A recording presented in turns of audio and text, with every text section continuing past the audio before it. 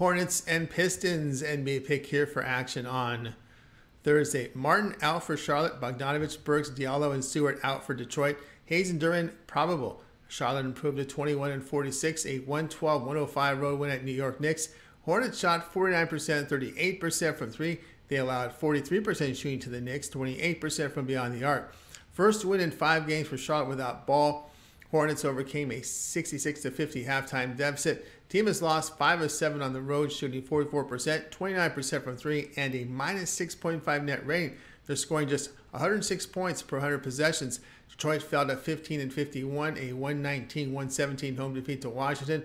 Pistons shot 51%, 43% from three. They allowed Washington to convert 58% with 48% from three. Pistons lose, get up with Daniel Gafford, put back at the buzzer. Detroit was without several rotational players to injury, including Bogdanovich. Team has dropped 6 of 8 at home, shooting just 46%, 33% from three, a minus net 3 rating. They're scoring just 109 points per 100 possessions.